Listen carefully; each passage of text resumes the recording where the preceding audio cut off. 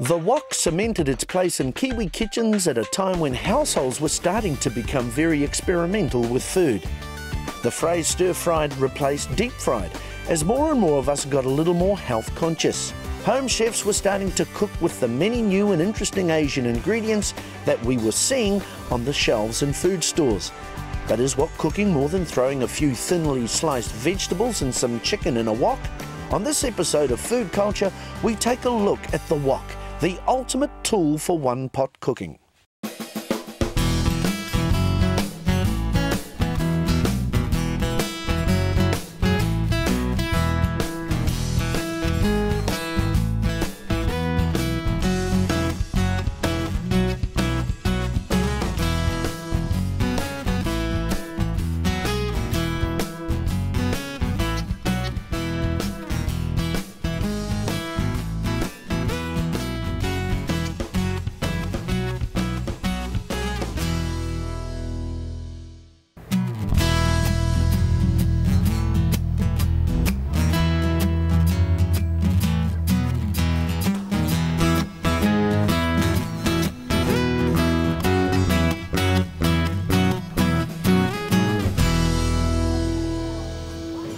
Now this week on Food Culture we explore the magic wok. Now many of us Kiwis have a wok in the kitchen in the cupboard somewhere, but do we really know much about the wok? Well, today I've decided to come here to the Pearl Garden in Newmarket in Auckland to check out the experts and how they do it. They've prepared a couple of beautiful dishes, a prawn dish and a black bean dish. But what are black beans? Asian-style fermented black beans are soybeans that have been dried and fermented with salt. They have a very distinctive and strong flavour. Fermented black beans are sold in plastic bags in Asian markets. At home, remove the beans from the package and store in a sealed container in a cool, dark place. Okay, we sort of do know a bit about the true origins of the wok, but rumour has it, it was invented in Asia, right, in Asia, around the 1500s. Or way back then, well, a long time ago anyway. We were fortunate enough to be invited into the engine room here of the Pearl Garden in Newmarket by Peter, one of the owners of the restaurant, and I tell you, these guys are experts. It is always exciting going into a restaurant kitchen. I instantly noticed that the wok was the primary cooking tool and it was being used for stir-fries, steaming and poaching. And you know the phrase, if you can't stand the heat, get out of the kitchen. Well, let me tell you something, it was real hot in there. The first dish the chef prepared was the classic beef and black bean sauce. The chef had carefully prepared all the ingredients prior to cooking. The vegetables were cut into sizes to ensure even cooking times. Stage one was to rapidly fry off the beef in sizzling hot oil. Now some might think this is fattening, but when the oil is so hot, it is not absorbed into the food. The capsicum and onion are added to the dish and quickly sealed. The veggies and meat are drained and put to one side. The garlic along with the black beans and spring onions are quickly sautéed, and then the beef and other vegetables are returned to the wok.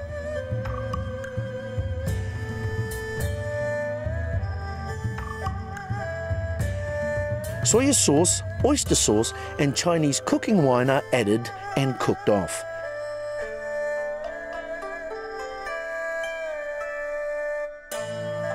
The dish is then thickened with a little corn flour and water. Man, that was quick. It only took about 3 minutes.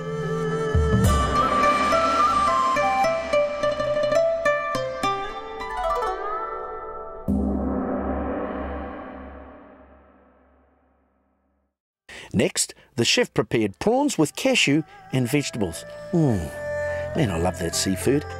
Again, all the ingredients had been prepped. This time the chef quickly blanches the veggies that need a bit more cooking time.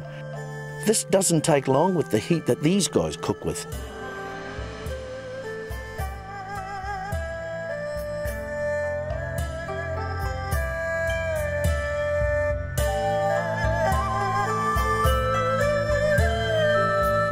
The prawns are quickly fried in hot oil and drained.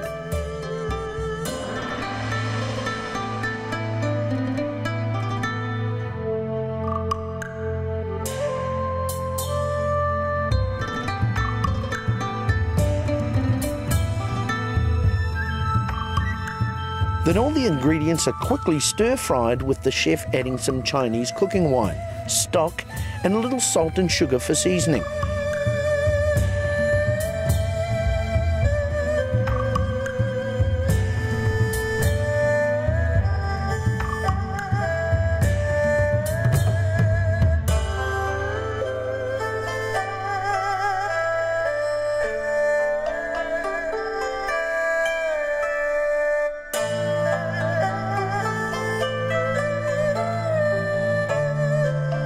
Once again, the dish is finished with a little corn flour and water to thicken the sauce and add a lovely sheen to the food.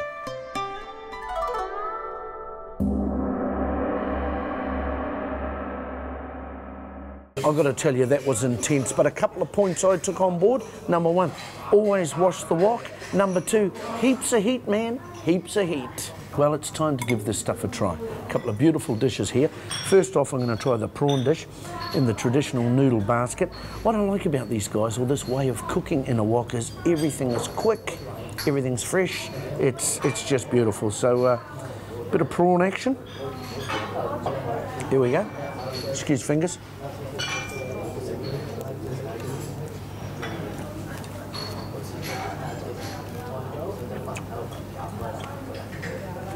Beautiful. Big favourite of mine, nice seafood dish. This next one is beef and black bean. A lot of us have tried these dishes, know about these dishes, but when you do it dead right like these guys,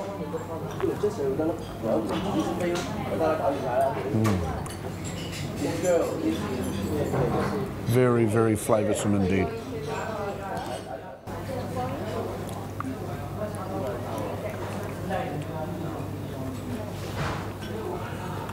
All the flavours, just beautiful.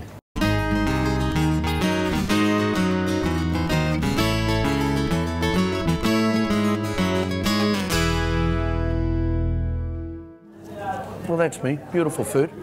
But these woks, I mean, what sort of wok should I get? I mean, are there different types, different sizes? Who should I talk to? Well, I'm going to visit a guy who sells the most woks in Auckland, and he's going to give me the inside oil.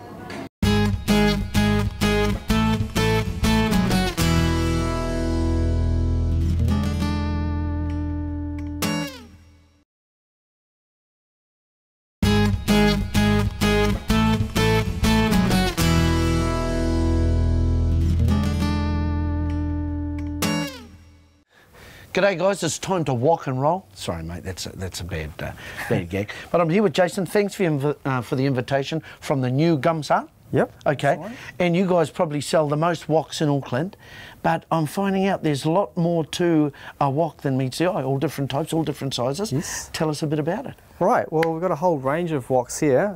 Basically, we've got different sizes, different styles of handles, and different metallic substances. Okay, so different materials as well? Yes, different materials. And they're made, prepared differently? Yes, they're all prepared differently.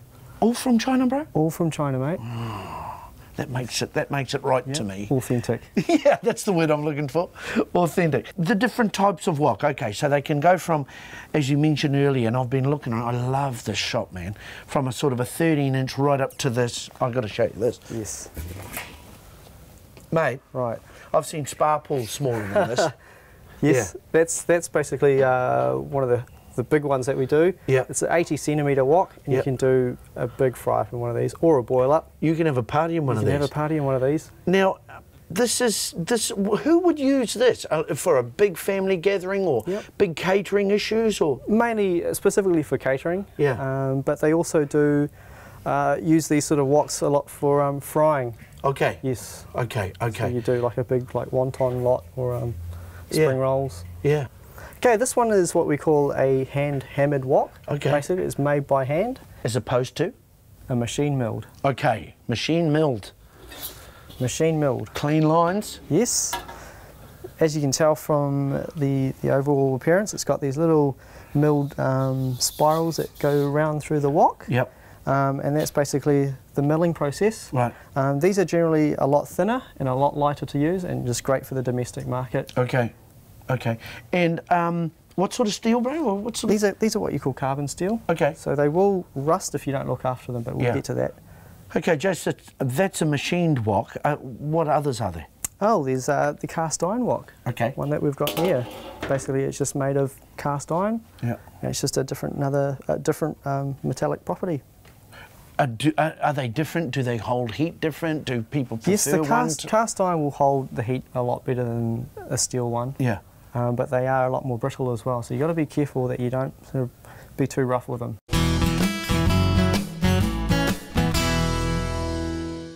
Now, my nana used to say, never ever wash a teapot because of the flavour. Wash the outside with the flavour. Right.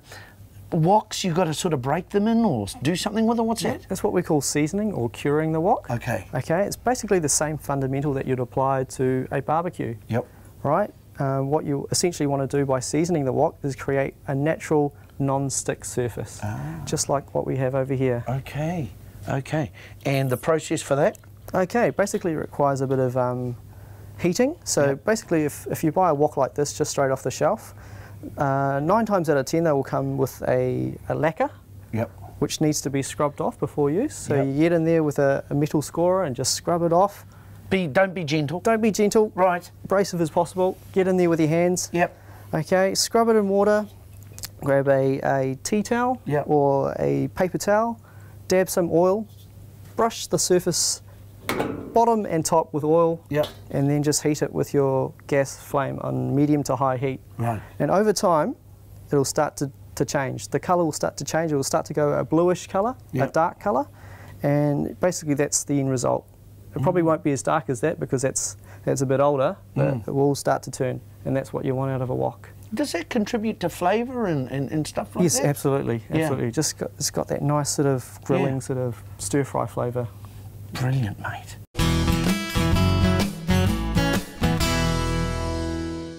Okay, Jason, I want to talk about utensils, the gears to do the job. Yes. That's essential. Yeah, I reckon. But not for your wok. No, not for the wok. I reckon if we had these a couple hundred years ago, bro, we'd have more land. Well, yeah, you'd start a new revolution, that's for sure. Anyway, I'll just put that to the side to keep the show safe. Excuse me.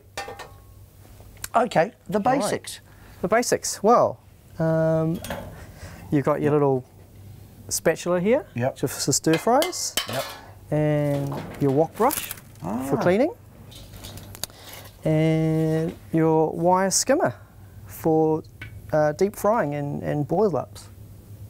The wire skimmer, I need one of those. Yeah, cool. This one here, I've only seen this really being used. Mind you, I've only seen wok cooking done commercially, you know, in takeaways and restaurants and stuff like that. So that's just like a bamboo. That's just a bamboo bristle brush. Basically, you just get in there and you just give it a good scrub away. Yeah. Because at the end of your cooking session, you might have a few sticky bits on the bottom of your surface of your wok, and you need a bit of a coarse bristle to rub that off. Nice, nice. Yes. And that's it.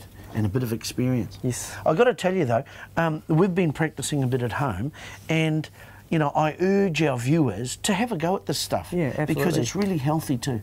It is healthy. And your kids, if you get your kids cooking, they're going to get their 5 a day, their veggies, because of this style of cooking. Eh? Yes, and it's all very, very light eating. So when you cut your meats and you cut your veggies, it's all into fine strips. Yeah. So you're not doing overkill. I know.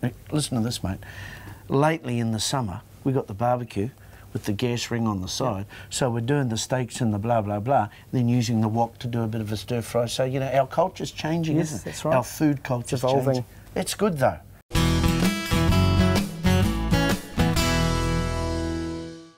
So for me, Mr. Middle New Zealand domestic dude, if you were to give me some top tips on wok cooking, what do you reckon? All right, well, first of all, you got to use the right oil, okay? Basically, when you're cooking with oil, you want to use an oil that can take the heat, okay? So definitely not olive oil, because you'll just ruin all the properties of the oil with olive oil. Okay. So I recommend peanut oil, because that'll take the best heat. Doesn't have to be peanut oil, you can use canola or vegetable oil, as long as it takes the heat and doesn't smoke up too much. Because we use olive oil a lot in our cooking at home, but it's not the best thing for this sort of cooking. It's not the best thing for this cooking at all. Okay, that's cool. Okay, you mentioned heat, that can take the heat, that's the other thing, it's got to be hot, doesn't it? That's right, it's got to be hot. You know? So when you're firing up your wok, let it sit there on high heat, and then pour your oil in, and then turn it down to medium to high, and you're away. Yeah. Okay. I notice a lot of the restaurateurs and stuff that we get around, all their stuff's prepared, ready to go, and they quite often will give the wok a rinse. Before. What's that for? Not to confuse things, or? No, it's basically just to give it a good scrub away from between cooks. Okay. So you don't have a residue of what you're cooking before the next lot. Yeah. Yeah. And it's a lot easier to be organised if you've got all those things in place. That's right. Yeah, preparation is vital. Yeah, okay. Yeah. Okay, here's a biggie. What about, you can buy electric woks now, bro. What do you reckon? Be honest, be honest. Well, they didn't have electricity 200 years ago. Yeah, so and they don't need it now. Yeah. So this is the way to go. This is the way to go. Jace, I know how versatile the wok is. You can deep fry, you can stir fry and all the rest of it, but what else can you do with a wok? Oh, you can steam with them. Okay. Yes. Yep. That's one of the great versatile things that you can do with a wok. Yep. We've got a 12-inch steamer over here. Which is quite a fair size. It's quite a fair size. And that's two layers. You can go 3 if you like. Oh, really? Yes. I'm liking it. That's how great they are, because the steam rises through it. Yeah. Basically, anything you want in there, vegetables, meat, fish. Yeah. Shellfish. Anything. The works. See, this is where we sort of come together as two cultures, because that's, hangi steaming. Yes. You could sort of call this Oriental, couldn't you, in a way? After the break, we find out what the secret sauces are for great wok cooking.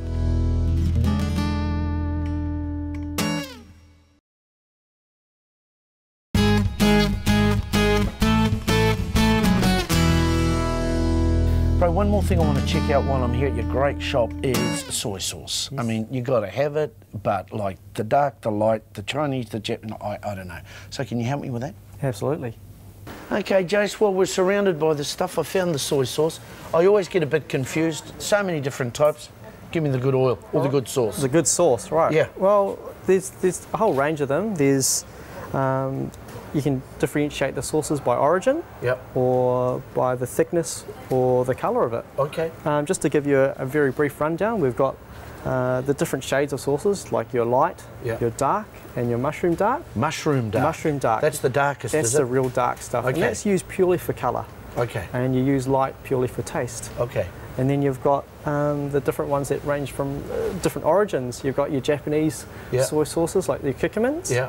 That's purely for dipping. And then you've got your Cantonese style sauces for cooking. Okay. Okay. And that's it, really? That's it, really. So, mate, I like my raw fish, so curcumin's as good as you'll get? Yep. That's top of the range. Why? That's it. End of story. End of story, mate. Don't look elsewhere. But for salting food or flavouring food with a sauce, what's the secret? What's the secret? Yep. Basically, make sure that you've got a good quality soy sauce that's naturally brewed. Naturally brewed? Naturally brewed. Because if it's not, what? Because it's not, it's probably salt and water. Thanks, bro.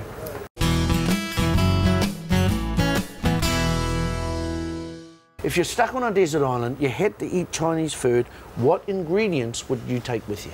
The essential ingredients, you can't look past your light soy sauce for flavouring, your oyster sauce, and your Shaoxing cooking wine.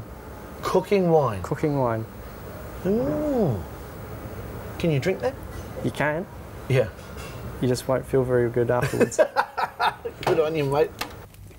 Now, Jay, some people come into a shop like yours here, and it's all Asian, obviously, but we shouldn't really be daunted by the fact that everything here is written in Asian, should we? Absolutely not. Most things are translated into English, and if you get stuck on anything, we're always here to help. You're the best, mate. Now, I need more. Can you hang on to that, mate? No worries, because I'm going to grab more stuff. I was inspired. It was time for me to head home and put some of what I'd learnt into practice. I was going to prepare the classic and a family favourite, sweet and sour pork. Well guys, I have to say I'm getting right into this wok cooking. It just makes sense to me. It's healthy, it's good for us, it's fun, and even blokes like me can actually rustle up a good meal. Now, the weather's turned, it's a little bit of a dismal day, so I thought I'd brighten up the whānau by doing Pure's sweet and sour pork, okay? Now, normally I'm used to getting the sweet and sour from the takeaways that I like, but it is covered with that sort of batter, and we're going to do it a bit of a different way. Keep it lean, keep it mean, keep it tasty, keep it fresh, and look after our pukus, okay? So we're going to get into this, and hopefully it turns out good, because it's my first time, all right? Okay guys, well I've decided to use my trusty hangi cooker, because I tell you what, this thing I use for everything outdoors. It is just a winner, okay? It's never let me down. It's not going to let me down now. There you go. Because I need lots of heat. The wok sits on there perfectly, and we're going to cook up a really good feed, that's for sure. First up, make sure we've got plenty of heat before we add our first ingredient, which is finely chopped ginger. Good movement. I can turn that down a bit, but I think it's about right, eh? Okay, next up we've got some free-range pork, around about 500 grams. There's half a dozen of us to feed in this whare, so we'll just whack that in there. And we've got the good sound. Milk missed a bit.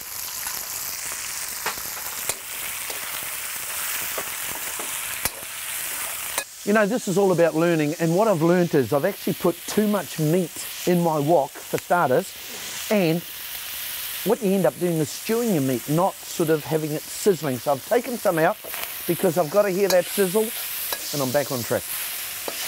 I will cook the other meat later though, that's for sure. So now this meat is behaving like it should. It's browning and sizzling. It sounds right and smells even better. Okay, I've browned off all the meat, so it looks beautiful. I had a bit of a taste. It tastes beautiful.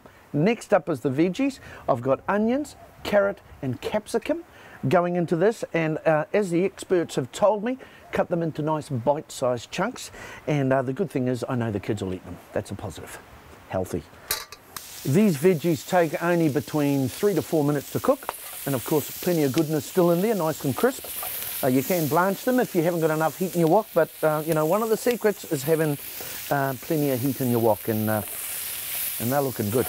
Got all the right colours too for a healthy diet.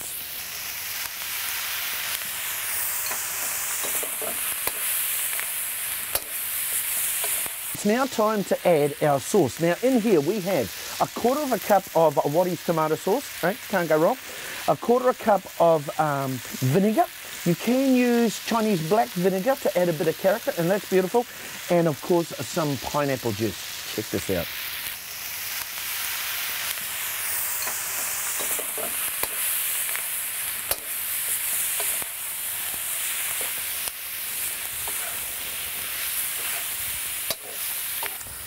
And what would sweet and sour be without chunks of pineapple? Well, depending on how much pineapple you like is how much you put in. Me personally, I love pineapple.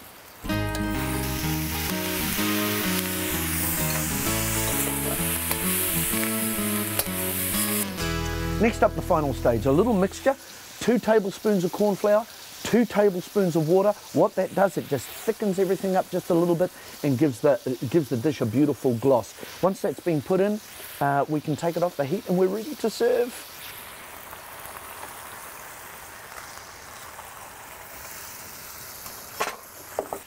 That's it, it's got a beautiful sheen, it's all finished. It looks like the real thing. Why? Because it is the real thing. We're ready to eat.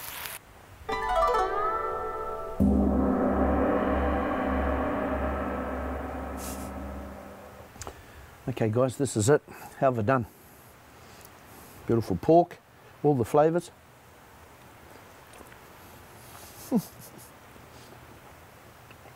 I'm a genius. Well, I have to say there's going to be a lot more wok cooking around our house because it just works. You can feed the whole family. It's clean, it's healthy, it's interesting, it's fun, and it tastes delicious. On Food Culture, next time we look at how methods of preserving food have carried over into our modern menus and ways of cooking. If you thought it was all about jams and pickles, you might be surprised.